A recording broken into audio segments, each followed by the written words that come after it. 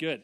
So thank you for joining us. It is great to have you here. My name is Jeff Harmoning, and I'm the chairman and CEO of General Mills. And we are excited to be back at the Aspen Ideas Festival again this year. I'll give you a little bit of context, and then I'm going to get out of the way and let the panel do their thing. And it should be really interesting. So General Mills is a 150-year-old company, born on the banks of the Mississippi River in 1866. But you most likely know us through our brands. We have $8 billion brands. Things like Cheerios and Yoplait, Betty Crocker, Pillsbury, Old El Paso, Progresso, Gold Medal Flour. These are the General Mills brands, as well as Blue Buffalo, which we'll talk about here today. About 20 years ago, we saw a shift in consumer interest in more natural and organic products. And 20 years ago, General Mills didn't have anything that was natural and organic. And now we're the second largest producer of natural and organic products in the United States. Brands like Annie's and Larabar and Epic and Cascadian Farm and Muir Glen and now Blue Buffalo.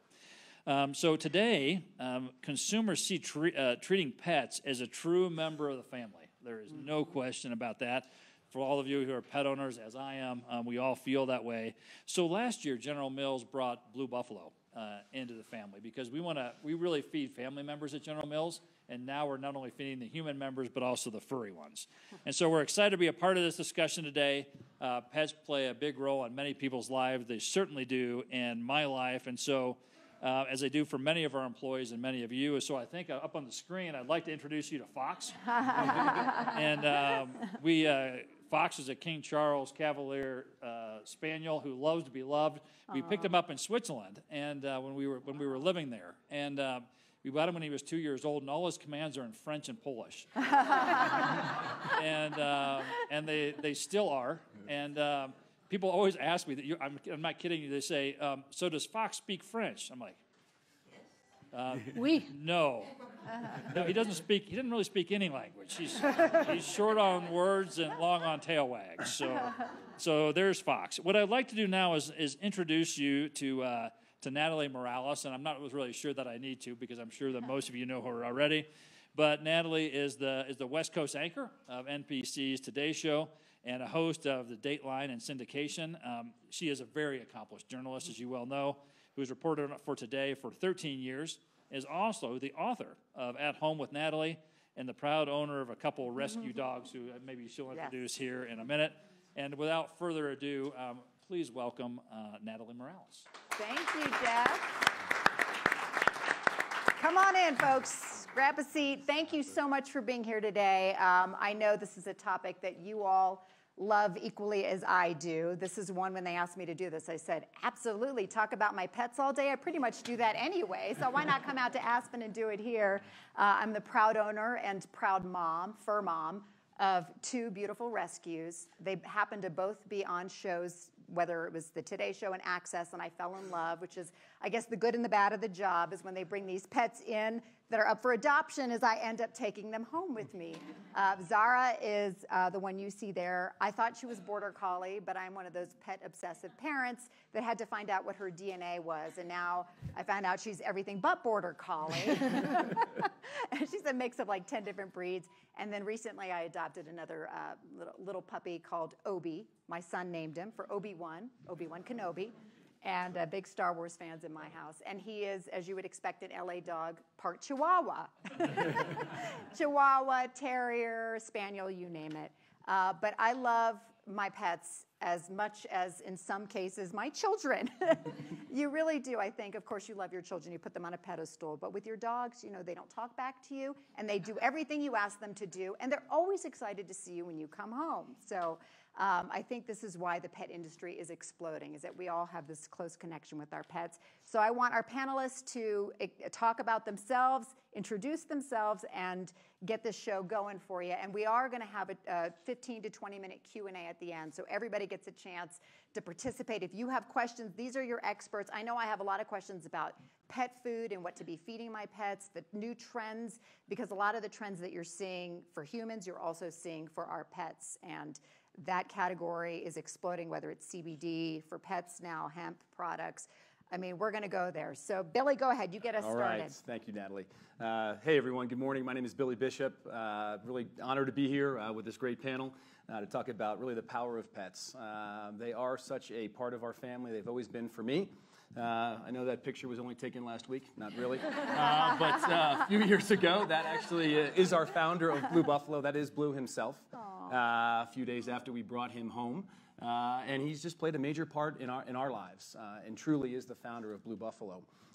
He had several bouts of cancer at a young age, and that always got us thinking about why. And that really turned us on into looking a little bit closer to the pet food industry and pet food marketplace. Again, being pet parents, not knowing much about pet food back in the early 2000s, he gave us the reason to do that.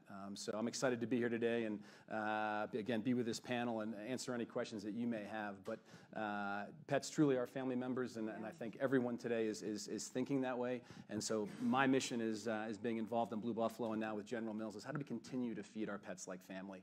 High quality, natural ingredients that deliver the nutrition that pets need, regardless of age, regardless of size, and regardless of special needs. So it's truly an honor to be in this role, and we take it very seriously, and we continuously want to improve and do our best to make sure that our furry family members get what they need to have a happy and healthy life. So again, thank you for all being here. Annie? Great, thanks, Natalie. Yeah, happy to be here. Hello, everyone. So that's my Gidget. She's a rescue pup. I have not had her DNA tested, but she's about 35 pounds, really muscular, kind of compact, and every person says, oh, can I pet your pocket pitty? So we're just going to go with the consensus that she's a pitty. She's the most affectionate dog I've ever had. She will not only hold a gaze, she will seek out your eyes. When you are petting her, she's like, this is good, but I want to see your eyes. I want to look in your eyes. So incredibly affectionate. I have the pleasure of leading the nation's leading charity, registering you and your pets to be therapy animal teams to visit people in your community in vulnerable situations. If you wanted to take your dog or your cat to the Children's Hospital, help a struggling reader, visit somebody with dementia, you would come to Pet Partners, and we would educate you, evaluate you, and insure you, and make sure that your pet enjoys the activity as much as you do. For me, it brings together three things that I'm passionate about. That's volunteerism, human health, and pets. So it's a wonderful way to make a difference in your community while strengthening the bond that you have with your pet as well. Happy to be here. All right. Bob? Well, Bob Viteri, I'm the recently retired president of the American Pet Products Association. We put on Global Pet Expo every year, which is the largest annual pet product show in the world that encompasses almost 1 million square feet in the entire Orlando Convention Center. And you do get to see some really interesting products as you wander the floors, which I'm sure we'll mention a little bit later. You see me with Dakota. My whole married life, we've had golden retrievers to the point where our carpeting now matches the golden retriever. Exactly. Much easier than vacuuming all the time. Although I still think we can make pillows out of his hair, but another story. There's an industry for that too, I'm sure. Yes, there is. In fact, we're on to something. Dakota passed away a couple of years ago. It's 15 years old. We were all set to go get another golden retriever when my son, we inherited his cat, because the cat didn't get along with his two dogs. Never having been a cat person, I never expected the cat to sleep on my head and be the most affectionate thing in the world. So Mr. Pepper is now the newest member of the household. We're sending him in school to become Dr. Pepper, but it hasn't worked yet. Sorry, old joke, sorry about that. But even though I'm retired from APPA, I'm still the president of the Human Animal Bond Research Institute, which spends all of its time studying the human health benefits that could be derived from having a pet. And I've uncovered so far over 30,000 studies showing how it does everything from working with autistic children, PTSD soldiers, kids with trauma, just all sorts of benefits that are slowly but surely becoming ingrained in all of us. So again, I'm really grateful that you folks invited me to be a part of this. I think this is an excellent program, and I'm glad to answer any questions and be a part of it. I love that perspective, and we're going to dive into that as well, how pets are our therapy, and Annie certainly has a lot of experience and can talk about that as well. But let me start with you, Bob, because let's talk about this industry that has exploded. I mean, in 2018, it was a $72 billion industry. By 2025, they're expecting it to exceed and surpass $200 billion. And when you talk about what we see in terms of, and of course, we look at our animals as family members now, but is this a global trend as well? I mean, I feel like The U.S. certainly leads that, and we take our dogs and our cats everywhere we possibly can. But is this something that we're also seeing globally? Absolutely. I mean, Natalie, when I first started in 2002, the pet industry was a $20 billion industry. Food is bigger than that now, all by itself, you know, the services and everything. But we are finding that slowly but surely the rest of the globe is following us. Because it's become such a humanization trend, because that's no longer like, I think we're humanizing pets. It's like, that's a given. Where are we going beyond that? And, you know, Great Britain and much of Europe is right there. And now you're finding that Asia, where before they never really looked at animals as pets, that is absolutely catching up quickly. So, you know, you talk about the U.S. market being $200 billion. They're saying by 2025, the global market could be close to $500 billion. Gosh, wow. Good time to be in this. You guys timed it right. Let me ask all of you here, how many of you, first of all, are pet owners? I imagine being here, wanting to be part of this is kind of, you know, you'd expect that. But how many of you, like I do, let your pets take over your bed? And when I mean take over, they move in. Yes, they sleep on the bed. I don't care about my furniture. Mine are right there, sometimes with my child in the bed too. So it's like a family party in the bed. Yes. How many of you have made major purchases with your pets in mind? Show of hands. Just about everybody in this room again. And how many of you want a pet airline that you can travel with? That's me. Yes. Right, guys? I was saying before they came in, like, please tell me somebody is going to make this happen. And Bob said, well, Pet Air tried this 10 years ago, maybe too soon? Yeah, maybe it's time to circle back. It will happen, I guarantee you. The demand is there. I want my pet to go with me, my pets to go with me everywhere. And the same way I want to share in these experiences coming to Aspen with my children, you also want to be able to experience them. I mean, what better place than a place like this to let them roam free and run in the meadows here. Billy, let's talk about what you founded, and you brought up, of course, you know, why you thought the importance of organic food and how important it is for humans, but you realized, okay, well, this is something for our pets as well. And with Blue Buffalo, your own dog, you mentioned bouts of cancer. Sure. And where are we seeing the trends? I mean, I see organic pet products everywhere, but are organics as important for our pets as they are for humans? Yeah, I think it gets back to wholesome natural ingredients. I mean, that really is the foundational key. So I don't know how many of you all have read a pet food label before. I am embarrassed to say we didn't early on. And that's really what got us into this business. I mean, again, every pet food out in the marketplace meets the nutritional requirements. Our opinion is we just choose to use a different set of ingredients, ones that we feel are wholesome and natural, starting off with meat as the first ingredient. You know, our cats and dogs thrive on protein. If you're going to have a grain base, why not go wholesome whole grains, barley, oatmeal, you know, brown rice, those types of ingredients. And fruits and vegetables are actually okay for pets. They give you the key antioxidants and nutrients that they need to really thrive. So for us, it really was an eye-opener.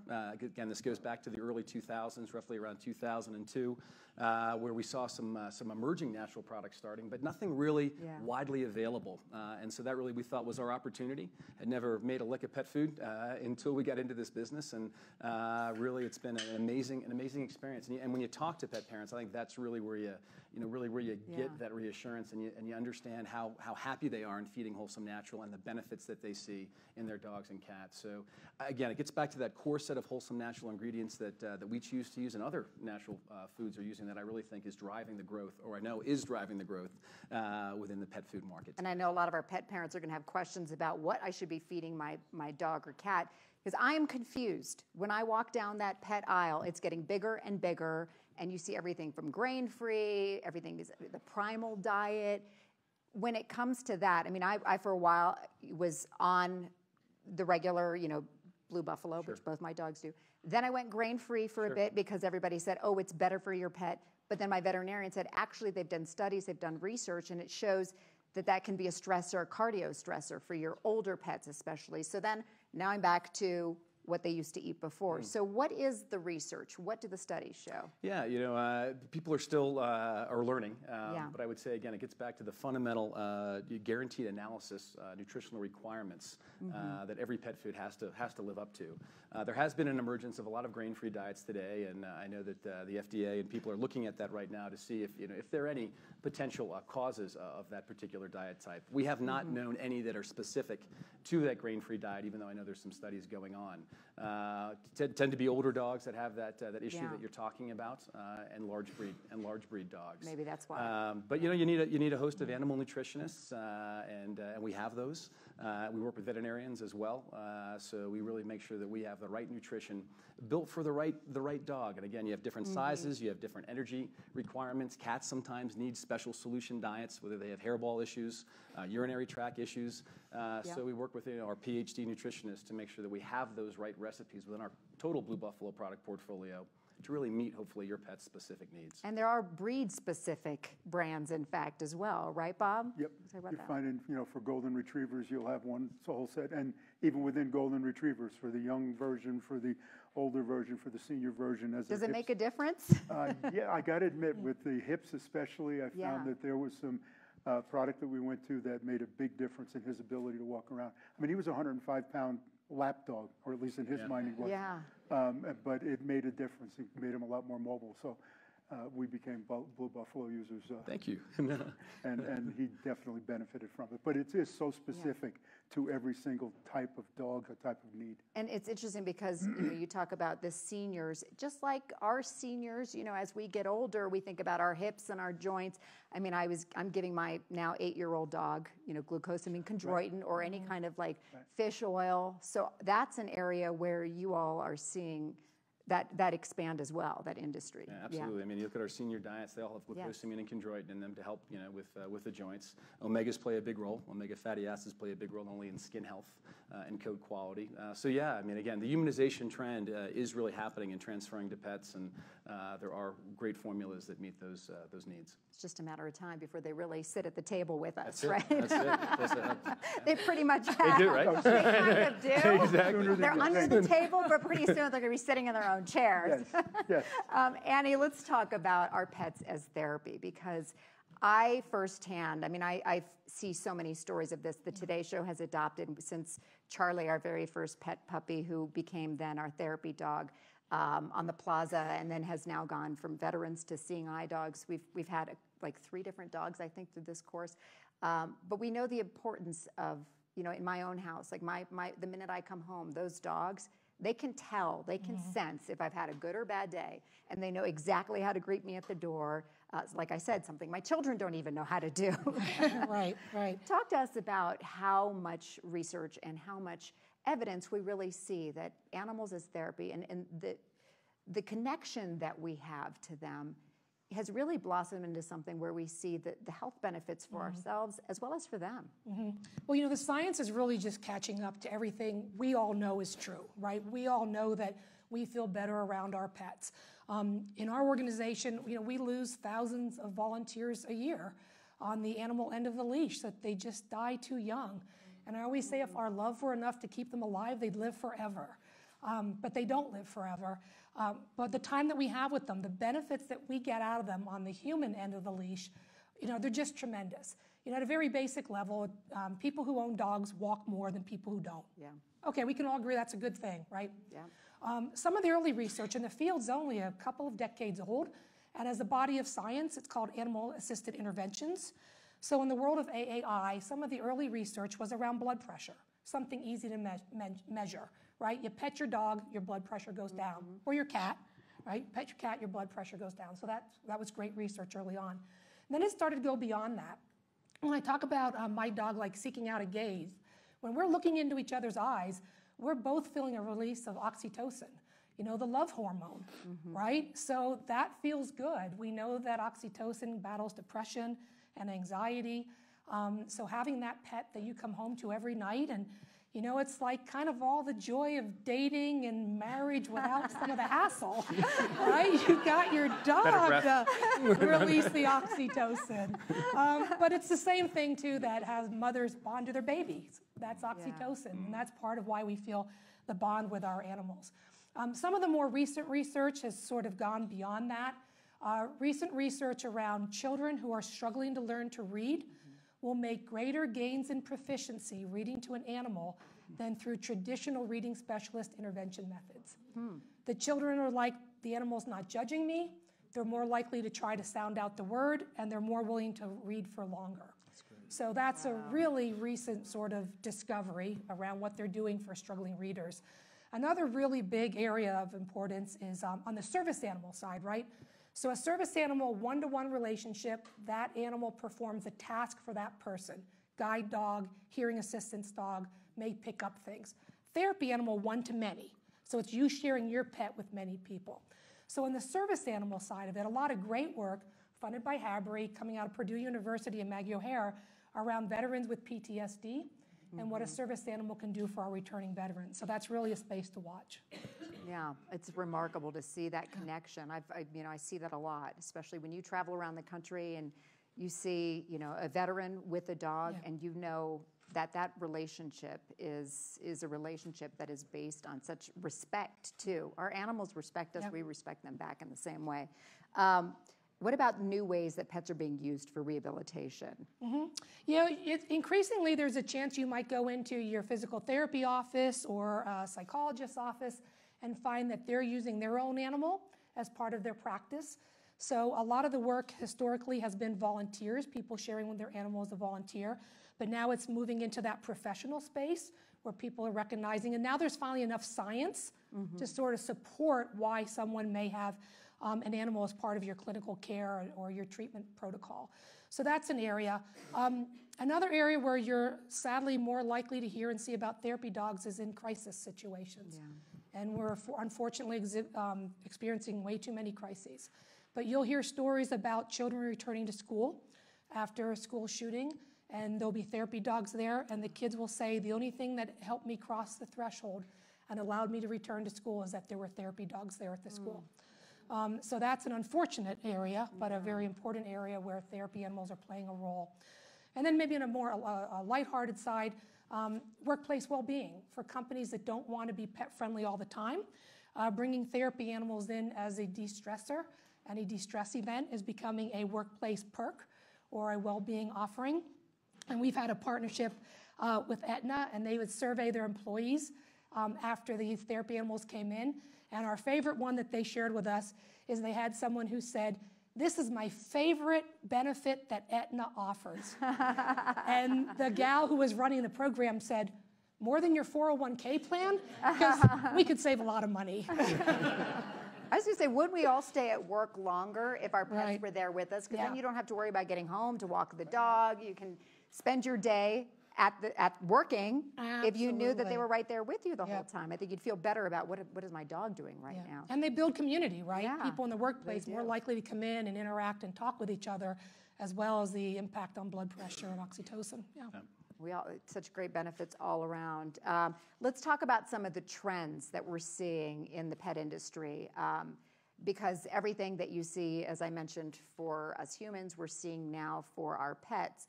I think one of the biggest that I've noticed recently as I shop for my pets a lot is, besides all the toys and gadgets that they now need to have, it's kind of like the baby aisle, the CBD impact and hemp-infused products. Bob, you want to talk about that? Is there real science and research? I know there's the science and research for humans is still being, is in the works, but what about for pets? No, more and more of that research is going on right now. I was telling Billy before, at our trade show this year, 75 different companies are showing CBD products that contain CBD. The early returns are, yes, it's helpful in a lot of situations. Obviously, they're trying to make it a blanket cure-all, but I think the science is backing up the fact that this is going to become a growing trend. And like you said, any trend you see in human products, I'll guarantee you within 2 to 3 months, you're going to see that in the pet side. It's just getting closer and closer to being, if it works for a person, it's got to work for a pet. That's one in particular that's having a lot of stamina. Anything now, because pets are becoming so important to our well-being and our health, anything that keeps your pet healthy and alive longer and stronger has become critical. I mean, if my pet's making me feel good every day, I want him here all the time. Let my dog live to be 35. That would be fine. I could do that. So those products are becoming more and more tested and more credible now. And within foods, you're seeing it. The Blue Buffalo's done it. A lot of the other companies are adding those types of things so that senior-specific products and overweight, obese products for obese pets and so on and so forth, all to try and help those pets stay healthy longer. What are you seeing, Billy? Yeah, And no. are you guys making a CBD food that I should know about? Not yet. Not yet, but I'm sure it's no, it is. I mean, again, the humanization, is real, and it is being passed down to our pets. And we're constantly hearing of new innovation. But Bob's show is the spot to see that innovation happen. We want to make sure that we are delivering as best we can. The healthiest products for our pets to thrive in every life stage. From puppies to adulthood to seniors. We just want to give them an opportunity to continue to be active family members. So for us, again, the foundation for Blue Buffalo is the wholesome natural ingredients. And how do we make sure that we can formulate products for all life stages and breed sizes and needs? And who knows? Someday I think there could be some natural supplements that could be great for anxiety, for instance, or for additional joint issues. If dogs have chronic joint pain, that CBD may be able to play a role in. But we're constantly looking at ways to do that. I think what's interesting is the same way we all have our smartwatches or our trackers that we use for our pet for ourselves to track our number of steps per day. You see our animals are having these as well, right? I know there are a couple different companies that have done this as well, and it's a way for us to make sure that they're getting the right amount of exercise. So when it comes to exercise, how much exercise, and I guess it depends on breed, do your pets really need, Bob? Well, we have a company that has a treadmill for your dog, in case you don't want to go outside and take your dog for a walk. Who has that at home already? Pupton, it's a whole new thing. Not yet. But I mean, it's actually to allow a person who's otherwise handicapped and can't take the dog for a walk. There's a way you can keep the dog going for a walk right there. But there's so much more now for tracking that. There's different types of devices to, even you were mentioning it'd be nice to bring your dog to work. We had a guy who had 7 cameras in his house that were all connected to his computer, and every one of those cameras walked the dog, and the dog had a phone around its collar. So if the dog was doing something wrong, you could call the dog, it would answer. My dog would have had a heart attack. But this I see what you're doing. Stop chewing my shoe. Basically, that's it. And you could see the dog kind of looking like this. Okay, that's a little extreme. Yeah, but like I said, our show's got, like Billy said, it's got everything you can imagine. But how many of you do have those cameras? Admit it, at home, and you watch your pets more than you watch your kids or anybody else in the house, right? What are they doing? The Secret Life of Pets. It's an NBC Universal movie. There's a reason these movies are popular. We all want to know what they're doing at home. Absolutely. And what about entertainment? Is it true that if you put the TV on, do they actually? Sometimes my little dog seems to watch the TV. Don't you? I mean, have you guys seen this? Do they watch? They have videos for your cat, for your dog, for your whatever. It's supposed to keep them engaged. Oh my gosh, it goes on and on. It does. But They're like your children. You need to have toys for them. Right. Keep their brains occupied. Just to say with children, and I'm president of a board of a place called Green Chimneys. Green Chimneys is a school for special education kids between 5 and 17, but the difference of the school is it's in Brewster, New York. It's got a working farm, and on the farm it has everything from camels and emus and goats and cows. And the kids work the farm, and most of the kids in that school are on the autism scale or other sorts of disabilities. To watch the difference, to watch a kid go over and talk to the goat where he wouldn't talk to a person, or to take me by the hand and say, these horses are well because I take care of the horses. I mean, to see that makes you realize that everything you folks are talking about works. And Andy, you were telling me a story about a dog in particular. If you have a favorite dog, there is, besides your own. Tell us about that. We have 13,000 therapy animal teams. I'm not supposed to have a favorite, but I do. So it's this husky out of San Antonio, and he's a rescue dog, and they have pictures of when they rescued him. I've never seen an animal so downtrodden, matted, beaten, manged, just horrible. And the dog now is glorious, beautiful. And I'm like, do you guys carry around a mini fan? It's like he's a Fabio of like therapy. Just gorgeous dog. In fact, we're having a conference in San Antonio in September because I want to meet this dog. But one of the most heart-touching stories of all of our therapy animal teams, they were visiting at a domestic violence shelter, family shelter in San Antonio, and there was a little boy there who would not talk to anyone. And with the therapist's permission, the handler, Steve, shared the story of Bellin and how Bellin was abused and how he was rescued and now he's a therapy dog. And the little boy reached out, stroked Bellin's beautiful coat and said, "It's okay, Bellin, I was hurt too." And that's the first time he started talking and opened up to the therapist so he could start to heal. So That's the work they Incredible. do. And it's that connection right there that you see over and over and over again, which is truly remarkable. All right, I want to give you guys an opportunity. I know you have questions for our panelists, so there you go. Go ahead, sir. We're going to send a microphone your way. Been asked to stand. Can you talk a little bit about the trend of consolidation and M&A in the pet business, be it you selling to General Mills or what Chewy has done with pets and others? It seems like, and what Mars has done with veterinarian practices, it seems like it's actually become quite a big business, obviously, given the volume of sales and stuff. But do you see that as something positive, having gone from being an entrepreneur to being part of a large company? Yeah, I mean, I do. In our personal Blue Buffalo situation, from day one, when I met with Jeff, we aligned on our strategy. And sometimes, when companies acquire other companies, the acquirer has a different strategy than the startup. But what I love about General Mills, first and foremost, our values are the same, literally. I mean, they're serving our non-as furry family members with high quality, natural products. The second largest natural and organic manufacturer here in the U.S. I mean, and that's what our mission is for Blue Buffalo: is how do we make sure that we give all of our furry family members the absolute best that we possibly can. So, culture check, strategy check, and then enabling us to continue to innovate.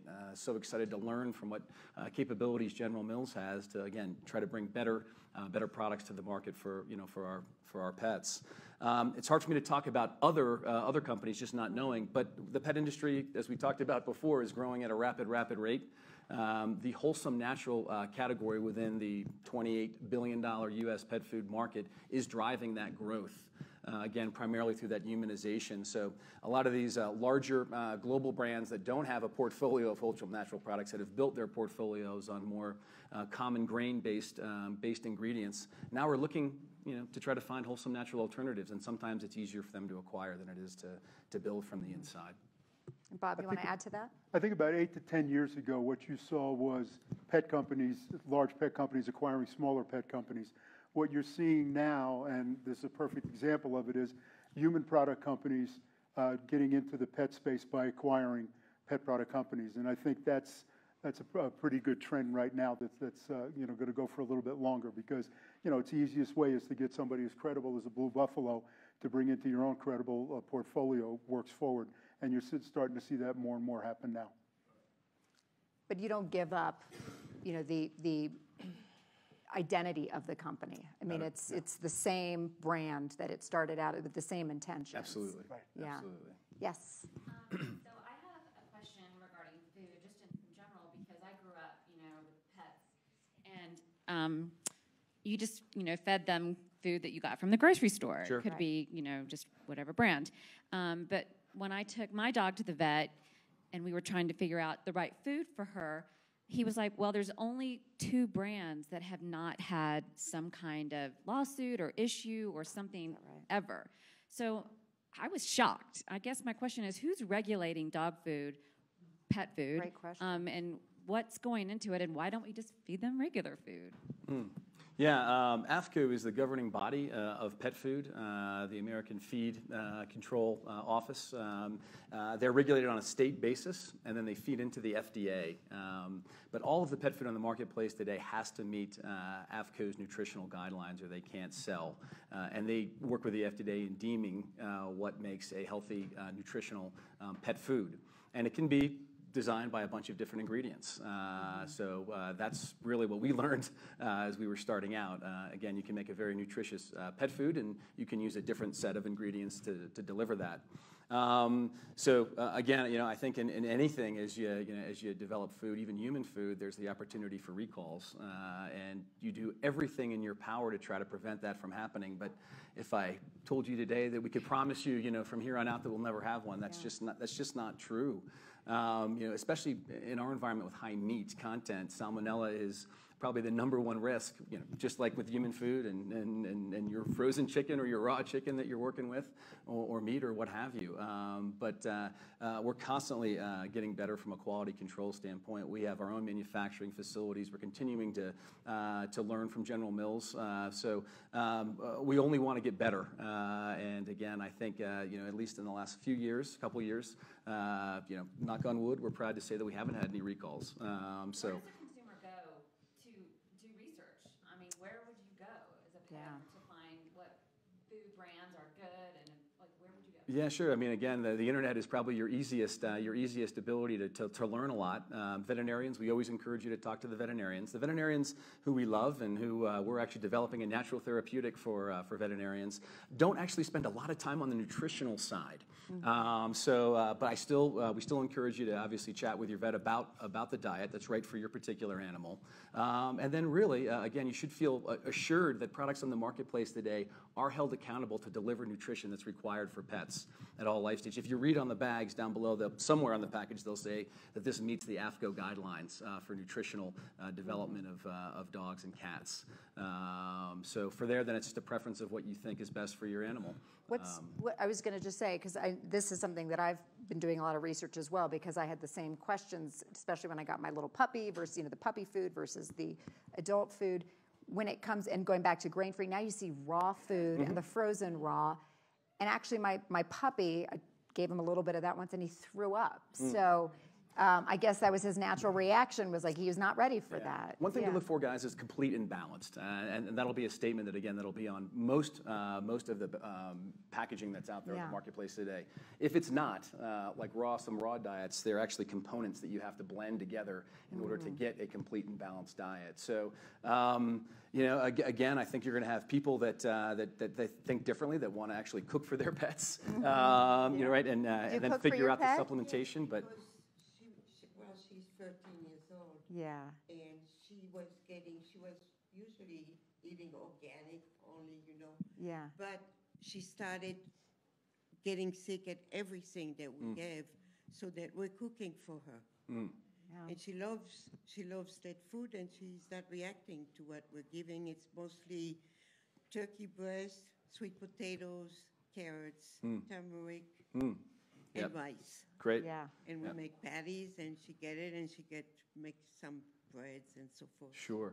Yeah, I mean, like, It's that's a right. lot of work, but It is. No, that's great. The same way you cook for your kids, right? right. Yeah. And a lot of those ingredients that you just mentioned are actually in a lot of the wholesome natural foods today. And but at least we don't have preservatives. I think that I'm sometimes scared of the preservatives, like in processed food for humans. If Sure. you read the label, you get scared. sure, absolutely. And again, most of those wholesome naturals will have non-artificial preservatives, so All it'll be right. I natural. look at yours, I didn't know Cool. about yours. Thanks, Monique. Yes. Yeah. Yes. I'd like to put in a plug for little furry things like Yes.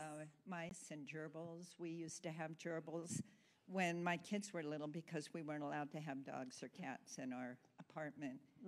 And there's nothing cuter in this world than watching a father gerbil lining up his babies and teaching them how to open a sunflower seed. How cute. It is I've so never- cute. But I think it is so important for kids to have these little pets. It teaches them responsibility and empathy. And sadly, they don't live very long. And so you go through the whole death thing, and you have the funeral, and it really broadens their mind and makes them very compassionate people. If I can jump in, Yeah, Natalie, we please. register 11 species as therapy animals, and we register guinea pigs, we register rabbits, and it's amazing when a child that has challenges controlling themselves, whether it's just activity or mobility issues, and you put that little guinea pig in their hand, and suddenly they're quiet and silent and capable of being calm. So yeah, a shout out for the little animals. Absolutely. Yeah. Yeah. Just to add to that, yeah, we go ahead. actually work with a group called Pets in the Classroom, and we're working with currently over 100,000 teachers around the country to have a gerbil, a hamster, whatever, in the classroom. So the kids get to work Right. with it. The kids get to see everything you just talked about. They get to see the transition between the animals and everything. So, Oh my God, and then they have to take them home. yeah, there is that side. Yes, yeah. You'll love them. Trust me. You haven't lived until you clean out a gerbil cage. Yes, yes, yes. Or a rabbit cage. I've done that. Okay. Yes, go ahead. I'd just like to put a plug in for an industry that I have nothing to do with. However, we started motorhoming maybe 10 years ago. Yeah. And the reason we did it is because we wanted to take our pets with us, and we wanted to know that they were safe and that we, could still have them with us. And when we first started going, you saw a few pets in the parks, but now we look specifically for ones that have great dog parks and ones that have, trails near. And I can't tell you, when you go to these parks now, it's like a completely different from 10 years ago. They have activities for them. They have group pins for them. They have individual pins for them. They have trails. And so that's one industry. And I think that the RV or recreational vehicle industry has really come around. We just recently bought a new one. And I noticed that some of them had pull-out dog pins and dog dishes in the motorhome. So that's how much this industry is customizing towards the pet industry. Absolutely. Cool. You're seeing that everywhere. Yeah, go ahead. Related to the animal-assisted interventions, is there research that shows that related to the oxytocin and the blood pressure and the help with anxiety and depression that cats are as good as dogs in helping those things? There's a lot more research about the dogs, so I don't want to overspeak on some of it. And I don't know if you know about any specific HABRI funded studies, but we're not all dog people, right? I mean, let's be honest. So I can't imagine.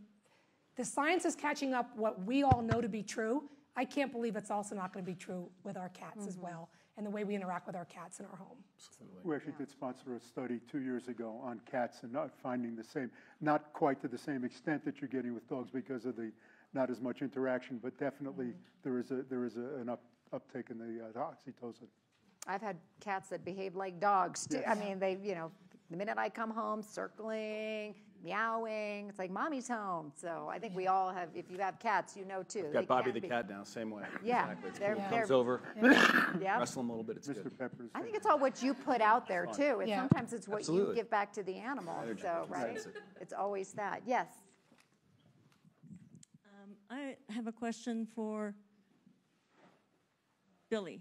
Yes.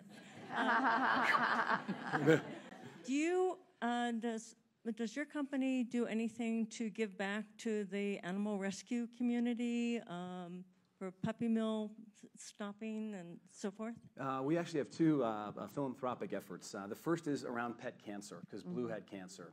So we started the Blue Buffalo Foundation for Cancer Research when we started Blue Buffalo. And I'm proud to say to date we've given over $30 million back to try to help find a cure, both to universities that are doing studies, as well as to help pet parents pay for the high costs of pet cancer treatment. So that's our first and foremost philanthropic give back. Second is we're actually working a lot now with a new initiative with some of our veterans called Service Dogs for Heroes. Actually, the program is called Sierra Delta. And we actually worked with PetSmart, I think last year, and actually were able to raise a little over $1 million. But it costs a lot of money to get these specially trained dogs in particular to really do the jobs for our wounded warriors that come back, not only mentally and socially to rehabilitate into society, but literally to function, whether it's answering a phone or even getting a credit card or answering the door. So we've given monies there to help find the right service dog to meet that veteran's specific need. And then we also do help sponsor some shelters. So the Helen Woodward Animal Foundation out in San Diego, for instance, does an amazing job in really trying to find these wonderful sheltered animals forever homes. And we try to do our best to help raise awareness for what we call shelter stars, because these animals are truly wonderful animals and in need of homes. So we do our best to try to give back through those three things. And I had never met Billy before today, but my organization is a recipient of their generosity, and we are able to help take care of our therapy animals that are diagnosed with cancer. So golden retrievers get cancer at a high rate. We have a lot of golden retrievers. So that dog that was visiting a child when they were getting their infusion therapy treatment in the oncology ward, that dog diagnosed with cancer, we can now help pay the dog's medical bills because of their generosity. So thanks. It's amazing. Yes. Hi there. I was wondering if you guys would elaborate a bit on the CBD. I have a dog with severe behavioral issues. So I know that there's benefits for pain pain management. I was wondering if there's something, my vet says not to do it because there's no test. He's very conservative. I was curious, as professionals, what you think. Bob, maybe? What we're finding is probably about 2 years ago, we saw the first product come out. It was called Meowawana.